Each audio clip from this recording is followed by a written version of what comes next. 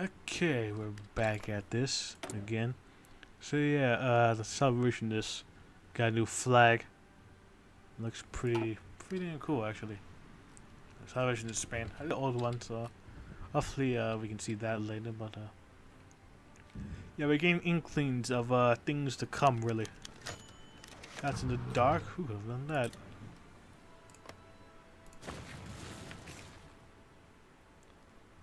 Yeah, we're getting inklings of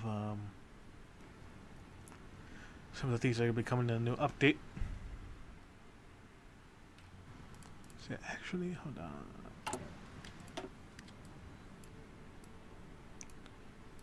Oh yeah, you can choose whether to continue enforcement or in prohibition. Sweet join, our situation doesn't look promising.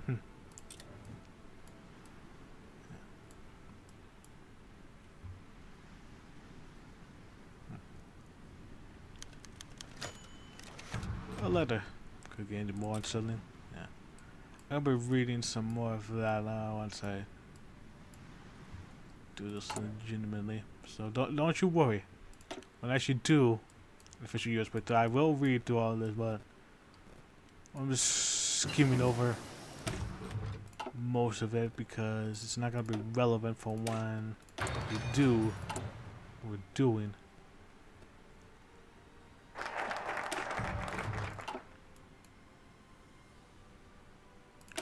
It's a part. The liberalization never stops. We must sack all the useless bureaucrats that ease the national budget. Talking about national budget, we must slash it as well. Everything is not central. Must go from the list now. See how weird we are just getting rid of anything and everything.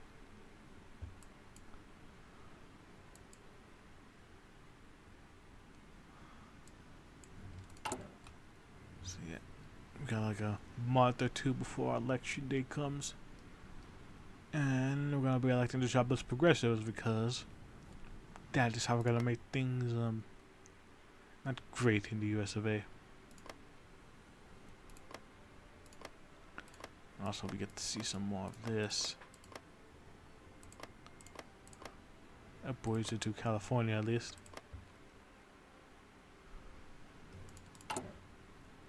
See, also last episode. To give a quick refresher, we started focusing on this. Seen a bunch of events, most of which I skimmed through, some of which I've read. So, mainly talk about the Klan Civil War, the Raging Dust Bowl, government efficiency, corruption, gang, black market, you know the usual things that you see in the US of A in the midst of the Depression. Anyway, the 36th election. This is the big decision that will basically decide how the US paths will be. Anyways, the last election day has arrived. Everyone knows how important this election is. The last 2 decades I've seen a radical change in the international order and in the internal situation within the states. Economic mishaps, radicalism, and extremism on the rise. New developments, weaponry, everything to make the next decade hectic, violent, and even apocalyptic. Who America selects to be the president, therefore, is a big deal. From the left, we have James Renshaw Cox, a Catholic priest and proponent of political, economic, and social reform. His jobless progressives have got a lot of working class support and are seen as serious by big business and more authoritarian politicians. Now we have Dan Moody, the youngest governor of Texas ever elected, the candidate of the American Party. Moody has solidified reputation for its anti-Klan stances and has promised a reasonable and moderate government. The incumbent Republicans, scrambling after Mills' resignation, put forward Bronson M. Cuddy as the candidate, a senator from New Mexico, He has championed a platform of freedom of speech and economic reform and has been in heavy fight with Moody over middle-class voters. Finally, there is Howard Scott of the Technocrats. An engineer, Scott has proposed radical policies, including replacing currency exchange with energy accounting, and creation of a scientific and broad board to oversee the exchange of goods and the creation of the North American Technic, ranging from Alaska and Canada all the way to Venezuela and Colombia. He has been the most popular among engineers, scientists, and self-styled intellectuals. Future America is now in the hands of the voters. The votes have been counted, and the president has decided. The winner is James Renshaw Cox. Reform. picking the vice candidate. This is also very important. I'll explain mine a bit. As the election day draws near, the parties are searching far and wide for people to fill the cabinet of this new presidency. The vice presidency, once dismissed by John Nancy Garner as not being worth a warm bucket of piss, does have a role to play. They can give advice to the president and can act as president of the Senate and tiebreaker, not to mention the fact that they can step in case the death of the president. Jobless progressive candidate James Ventura Cox has two main candidates in mind for the position. First off is Florio H. LaGuardia, a charismatic politician. His taskmaster in New York saw the unifying of the transit system, saw the building of low-income housing, playgrounds, parks, and even airports, and restored faith in the police and the state government.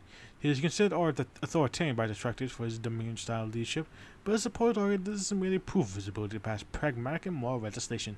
The other candidate is a little bit girly Flynn. Founding member of the American Civil Liberties Union, she has been a strong advocate for freedom of speech, labor rights, women's rights, including birth control, and even socialism. A radical proposals for a new Commonwealth of Labor based on a Republican anarcho-syndicalist proposal roaring the moderates of the party, but no one can deny her commitment to her ideals as a charisma.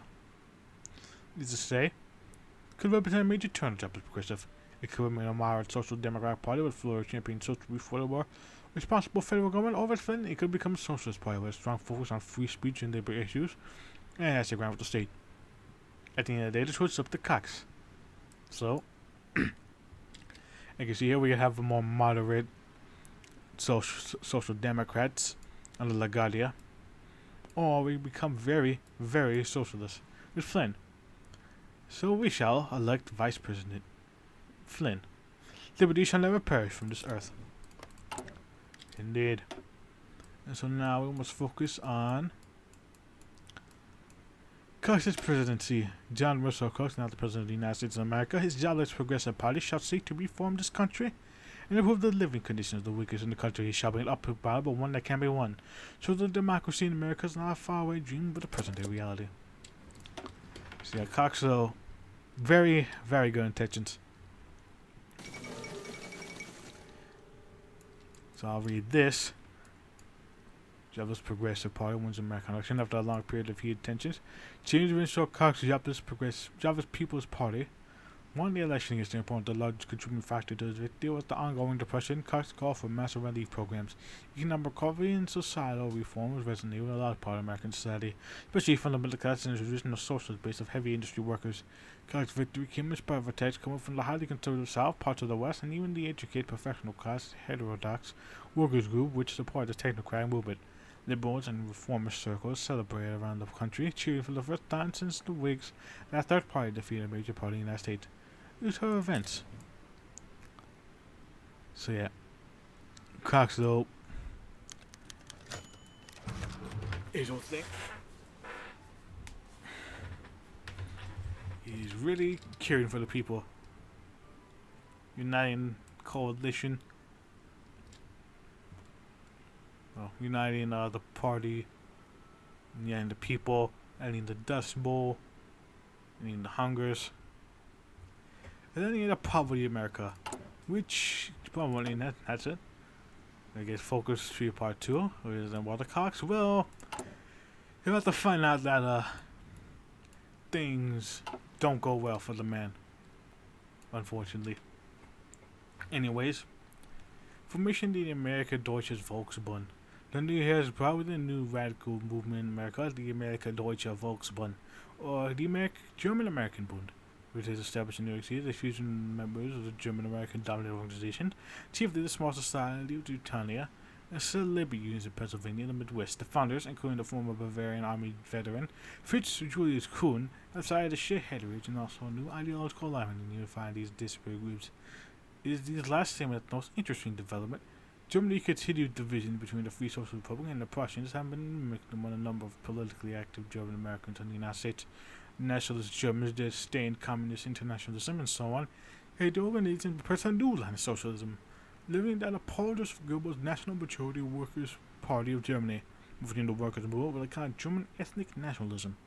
This Matty and I were essentially left and right-wing groups, something of a curiosity. Nevertheless, the political field in the USA is already clouded, and is unlike the Bund will find a large niche to settle in. Some kind of national socialism? Bizarre. be quite bizarre. Look at that. Makes sense. So yeah, for those that don't know, Fritz Jules Kuhn, I think that's what his name was. He was also the leader of the German-American Bund, which also acted very similar to what this Amerikaner Deutsches Volksbund, as it says, is very, very similar, but very different in some ways. Because, you know, the Nazis don't exist in this timeline because over here in Austria trying to moderate the politics, actually Rome.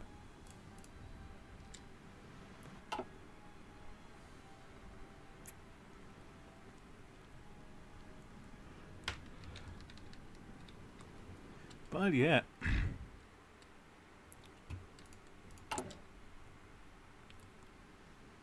So we're gonna be going over to this, and so you guys will see exactly what's gonna go down here for your boy James. Sorry, throat is killing me. A sip of water. I don't know why the fuck that's been going on. I think my throat might just be a bit dry or something.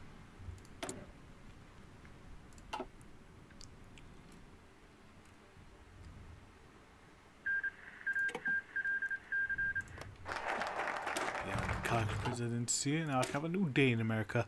No longer shall people die from lack of food or water. No longer shall people remain homeless while there are so many houses left about. No longer shall the poor be denied their freedom. The new America shall generate a better, kinder nation. And we're gonna be fixing this shit, no matter what anyone says.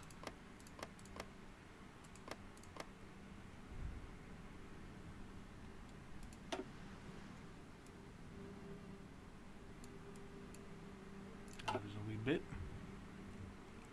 Well, we got two potential unifiers.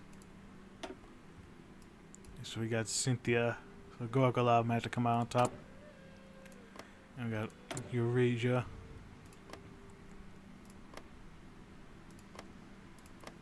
Oh, and Gastov won. That's interesting. So let's see, that's 1, 2, 3, and I think 4 unifiers. So we got 4 unifiers on the scene. This guy's gonna mess with things over here. Could be interesting. It'll be interesting to see Russia sometime later. Some of these might as well. Not gonna do anything with them, but might as well have them.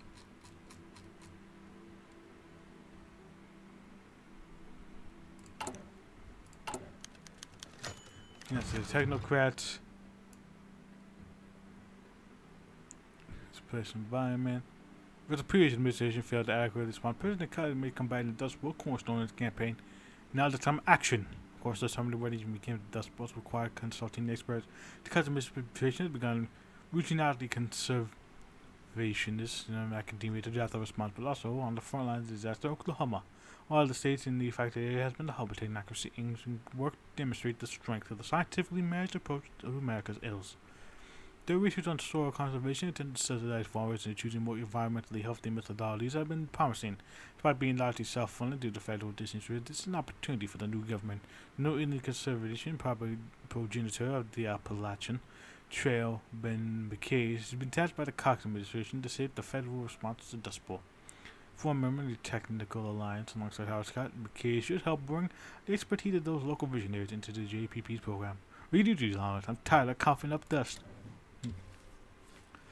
See, yeah, Cox is now reaching out to various groups. There's a technocrats for the soil stuff. And try over as many people as they can. So the union, we stand with the workers in the struggle for better wages, safer living conditions. This means unionization, for they are the best method of organized workers to defeat the corrupt. The government should start siding more with them in labor disputes than the bosses.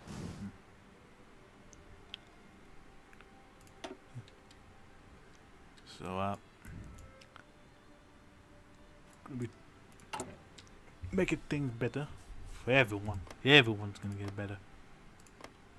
But maybe somebody is gonna make things a little too better.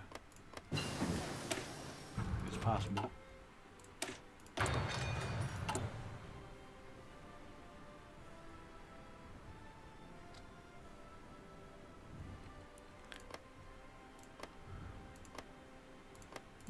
How do you make things too better? Well, that all depends on what you think is better.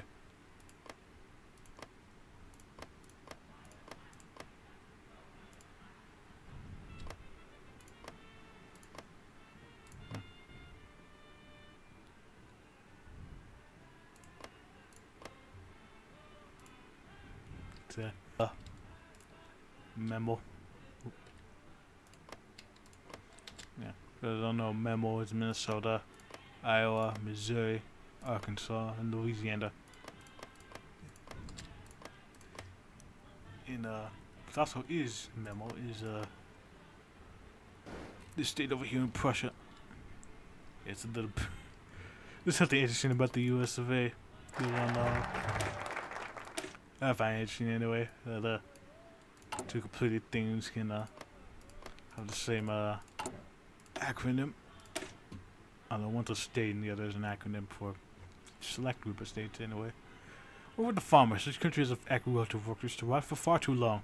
Country needs food, we only get it from these farmers. We need to invest in their well-being to protect them from economic chaos and natural disaster. So something like the Dust Bowl doesn't ever happen again. Gotta get them farmers farming and the workers working. That's how we're gonna go about this. We're gonna be doing the thing that we did. Reactionary is one.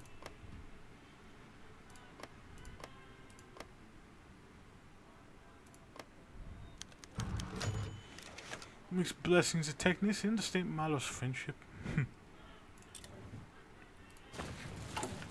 State model friendship. Yeah, so Texas isn't compliant. Israel's doing the thing. They are missing their flag. Which is a bug.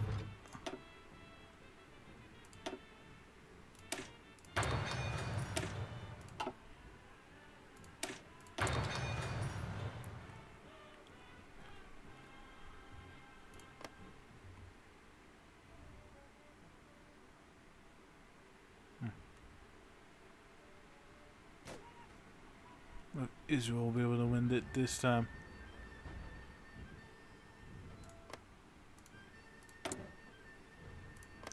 I'd like to at least see that happen, just so you guys can see French, Lebanon, and Jordan appear. I don't think that's it. I don't think I've seen it, but of course, Syria's gonna win that because I think they're got more manpower and equipment than the Israelis do. Anyways, deal with moderates. There still doesn't think we are incarnate and while nothing that's instruction of American society as a whole. But it's the actually group that's more than they may think, so maybe we better try to work with them to prove their innocence. And just try to tell them up front, maybe we can stop shining about the evil. Maybe they can stop shining about the evils of socialism. Maybe. Maybe. Yep. Peace to happen. So yeah, we get this over here. French state of Lebanon, basically, and Jordan broke free from Syria, and is basically where all the not batshit crazy French people went after Atto's little coup.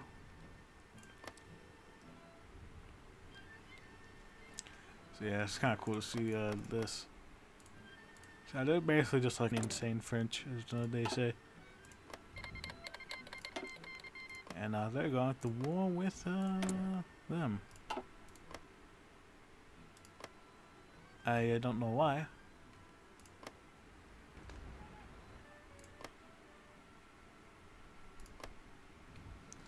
That's It's an interesting goal for them to do.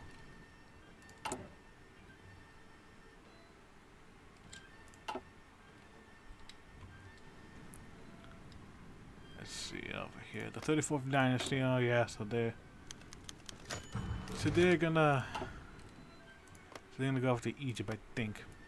And with Taylor Craig's and Navajo conflict, Bates mentioned that the actual implementation of REAP program caused years run to local resistance, particularly among the Navajo people in the American Southwest, while farmers' relief programs and soil protection initiative in the Dust Bowl areas have not been historically charged. Navajo do remember the forced relocation of the Long Walk in the 1860s very well. Understandably, there has been resistance to federal interference in their affairs since this is the difficult balancing act for the jobless progressive party. The Navajo rely on their sheep herds for a large part of their income on top of the spiritual significance of herding practices. At the same time, the technocrats that have proven so integral to the other agricultural aid programs are insisting that the land area cannot support the current population of livestock. Ongoing resistance to the Navajo has actually led to a number of arrests of high-profile figures. It's only a flaw in the situation. It's going to be over the JPP's image of egalitarianism just as breaks down. Is there any mutually factual outcome out here? Maybe. Although I don't know exactly, but anyhow, United Coalition, the reformers and socialists have accommodated me. Economic tyranny and financial ruin, rather than little differences get the better of us, we should unite our common cause and move to battle the parties who stand against us. People united shall never be defeated. A house divided against itself cannot stand. United we stand, divided we fall. You know them, that whole stick. And we got Navajo County. That was that. Cynthia's gonna be doing some things. The April 37th General Conference. The first General Conference of the Church of Jesus Christ and Latter-day Saints during Cox's presidency. Yes, sir. It's a stern reminder. Who was the real influence in the Southwest? None of the general authorities have condemned President Cox directly, but the usual assurances of salvation for doing the Lord's work, rights by the more humorous authorities and warned against the temptation of sin, were accompanied by political grandstanding by Prophet President Grant and several as follows. The Mormon prophet stated that social programs are not the government's job, that such works are the responsibility of morally grand groups such as religious and non-profits. In his own words, he offered a warning to Washington. The only way to install socialism in this country is to tear down the Constitution and all it stands for. As we believe the United States, God's chosen nation, in modern times, the Saints will fight any such change with votes if we can, and with the sword if we must. The global impact of the General Conference is too early to tell. In the hotbeds of Mormon influence, such as Utah, Nevada, West Colorado, West Wyoming, South Idaho, North Arizona, Northwest New Mexico, and the Wise Oahu Mormon sector. Even members of other Christian sects are being riled up. The resistance to Cox policies may soon enter local governments within the Mormon sphere and influence. Let them talk. Anyways, but want to escape from this horrible depression. So yeah, some of the other sects of Cox presidency. Well, his religious fellows aren't exactly pleased with what he's doing. Despite him being all about doing the Lord's work, he's implementing socialism with too many others. It's exactly, all that good. But as he said, he basically just told them cope. This is them coping.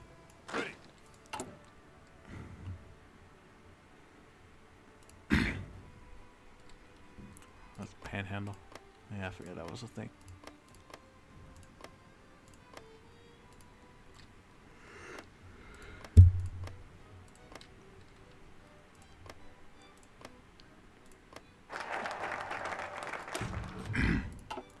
Anyways, let's end the Dust Bowl. At last, the 2 Dust Bowls ended.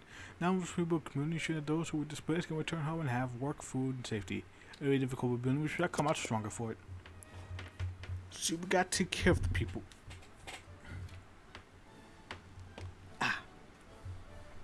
Take care of them. Take care of everyone in here. Or else things ain't gonna be looking quite so good. Greatest company is Signal.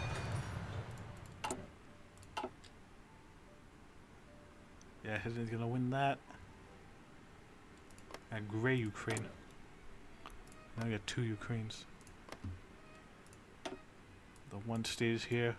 The great bee poop has arrived. Yeah, that's what I'm calling it. It's not the great bee poop. Hey, sir.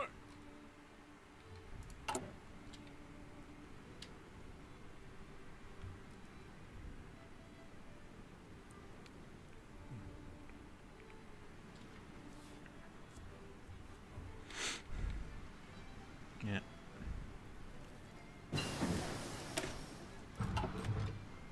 Yeah. I wonder what other paths the U.S. can go to. Is they get that weird that I've heard about. Oh, Bolivia one.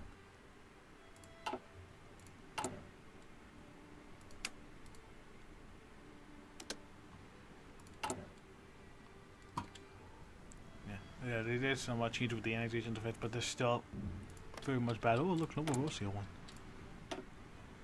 I wonder if Dredovskis will be able to maintain whatever they're doing. While they get cooled by the reactionaries or the accelerationists. We shall see, won't we?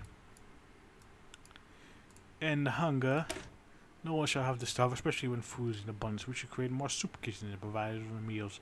In order to make sure the hunger not only goes down, but is ended. As we said before, no one should die on our watch. With all the measures needed at hand.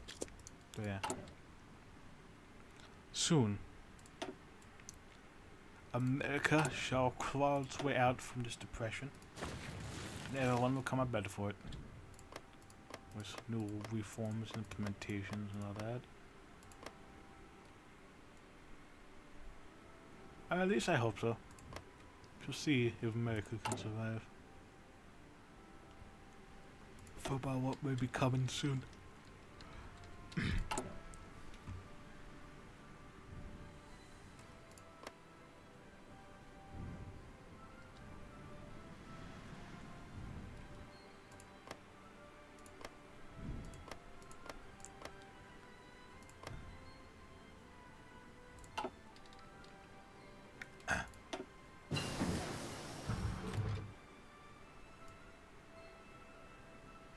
Too loud.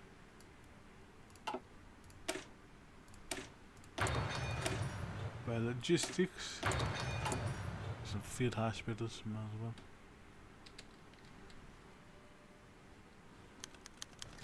Guys got gun released today. Finally coming out longer rated July issues of War Stories contain last chapter ongoing guys gun story by Dalton on Trumbo. Ready for main chapter within multiple issues saga of Sergeant Joe Bonham. All American youth have become the most accomplished soldiers of the Great War. Within stories fictional setting, the U.S. joins the Entente, cutting the war short. Clear victor, adventures of Joe, while over the top, but not really indicative of realities of European trench warfare. Nonetheless, did get some positive feedback from critics who praised way higher than expected for his literary skills of the author. And of course, the author itself fell in love with the wonder of the 20th century. In his exploits in Europe. Bright, brave, and unashamedly loyal to his homeland democracy, Joe brought a little bit of hope to many households across crisis-torn country. War Stories publishers are experiencing record-setting sales, and Trumbo himself said in a recent interview that he was a publisher about releasing his story as a full book. I'll sing the anthem even with my mouth choked with worms.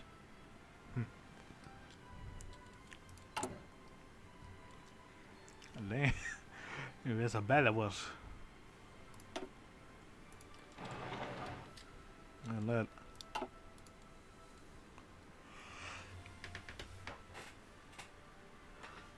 Oh yeah, do you know the Great Depression was bad, folks? I should. Holy shit. It's fucking terrible. It's terrible, sorry. End poverty in America. At last, we shall end the tyranny of poverty in the United States. The people shall be able to live freely without the fear of living destitute and penniless. Poverty is dead in this place. The American nation shall rise, because beyond the sweat of laborers shall finally give some respect to them. Yep. We shall be the great savior of the nation from such a tenuous position. In this moment of time. Ellenberg dead.